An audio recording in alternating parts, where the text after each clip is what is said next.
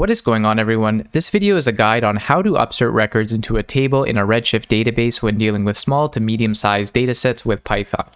In this video, I'm going to cover what methods we can use with the AWS SDK for Pandas Python library to achieve this, and then walk through a real example with a CSV file in Amazon S3. So in case you don't know what an upsert is, it performs both an insert of new records while updating existing records in a single statement. You might want to consider performing an upsert when your source records contain a combination of new records and updates on existing records. In the future, I'm going to make another video on how to perform upserts on big datasets using AWS Glue, which I'll include a link in the description below. So if we want to perform an upsert with less than 1,000 records, we can use the redshift.to_SQL method. It accepts a Pandas data frame as an input, along with your destination table name and schema. In order to perform an upsert, we must set the mode parameter to be upsert. We have to also pass the primary keys in a Python list to the primary key parameter.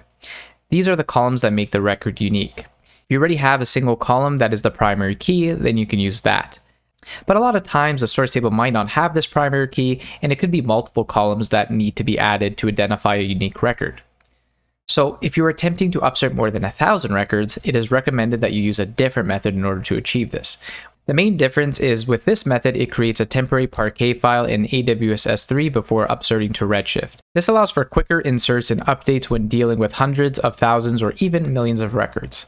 Like the to_SQL method, we still need to pass the primary keys and set the mode to be upsert. Alright, so let's walk through an end-to-end example on how to perform an upsert on Redshift with these methods. Alright, so I'm in a Jupyter Notebook, and the first step is to import the AWS SDK for Pandas library, which is called AWS Wrangler, and I'm currently using 2.20.1. Great, so after we import the library, we need to create a connection to our database using either the connection configuration in the Glue catalog or secrets manager. And as you can see here on the connection parameter, I'm passing in a string, which is called Adriano_Redshift_cluster. So this will use the Glue catalog to reference the database connection. Now, if you're not sure where to find this, I'm going to just quickly show you in the AWS Glue service.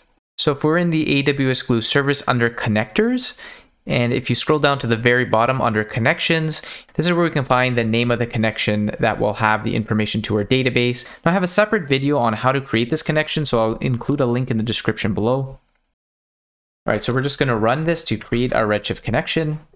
So now that we have a connection to our database, I just want to show you what the existing table looks like that we want to update. So I'm using the read_SQL query. Then I'm going to pass a SQL query to our database just to show you all the records. There's only 11 in here. So what you can see is we have categories related to entertainment events. All right, so in order to upsert this database, we're going to have to read in our data to a Pandas data frame. So using the AWS data wrangler.s3.read CSV, I've already uploaded some data to an S3 bucket. And if we just read this in, you're going to see that we have 3 records. So as you can see, the schema is the same. I don't have to do any transformations, but we have 2 new records and 1 existing record. So what we're going to be doing here is when we run this, it's going to not only insert these 2 records, but pop category is going to become country pop.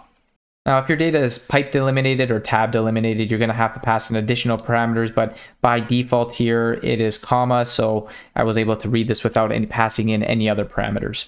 All right, so in order to upsert to Redshift here, we're going to be using first the .to_SQL. Remember, this method is for less than 1,000 records. So the first parameter is going to be the Pandas data frame, so we're going to pass in the data frame that we created above. And second is going to be the Redshift connection parameter. So that's going to be the connection parameter that we created over here. All right, third is going to be the name of the table in our Redshift database. And next is going to be the schema of the Redshift database that we want to connect to. And then it's important that in order for us to use the upsert, we have to use this optional parameter called mode and set it to be upsert. And once we have the upsert parameter enabled, we need to pass in the primary key. And this is going to be what is unique in order to identify the records to update. So here I'm going to pass in the category ID because this is the unique identifier. We will not have duplicates. And it's important to note if you are performing an upsert, you have to make sure that your primary keys are not null or it's going to throw an error. Great. And the last parameter is I want to use the column names from my CSV file in order to insert it to the right field in Redshift. So I've used use column names to be true. So if you don't use this parameter, it's just going to go by the order of the data and assume it's going to match to your Redshift database. But in reality, it's not always the case. You know, our data might be in a different order for the columns. So I think it's a good idea, in my opinion, to use this just so you're referencing to the right column in Redshift. All right, so let's just give that a run. Great, so that ran successfully. Just to show you that we've actually inserted our records, let's just query our database again. Actually, let me just print that. Okay, we'll give that a run. And now what we can see here is we now have our new categories have been updated. So you can see that we have our house music in here as well as classical, and we've also updated the pop category to be country pop now. Great, so what if we had more than 1,000 records in our files or tables that we wanted to upsert to Redshift? So in order to run this efficiently, we would be using the copy method. So the only thing that I've changed here, as I mentioned earlier, is we need to pass in an S3 path. So this is going to be a temporary path that the Parquet file is going to be stored. So when we run this query, it's going to create a temporary Parquet file, and then it's going to use the copy command to upload that to Redshift. So you want to make sure that this is a location that is accessible to whatever user is running this code. And another parameter I think is a good idea to include, which is optional, is this dtype parameter. So this is telling Redshift the names of the Parquet columns. So you can see here category ID and what it's supposed to map to in Redshift. So I tried before making this video to run this without this and actually threw an error.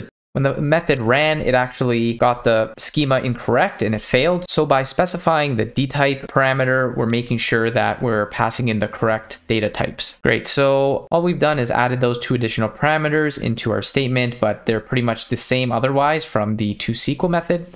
And let's just give that a run.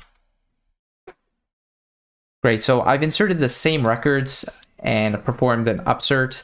Great, and the last thing I want to show you is how we can actually upsert data based on a date column so that we're only inserting the latest records into our database. So sometimes in a file, you might have some records that were updated earlier than what's in your database, and you don't want those actually to be sent to your production database. So there's a really cool parameter that we can use in our function, which is called precombine key. And we're going to pass that to a column we want to use to basically do that comparison. So just to show you another data set, this time I have two records that already exist in my table. However, if we look up here, we can see that electronic house dance music is not capitalized, and we actually have a wrong category name in pop. But as you can see here, the date modified is less than the current categories. So you can see this was updated a couple days later.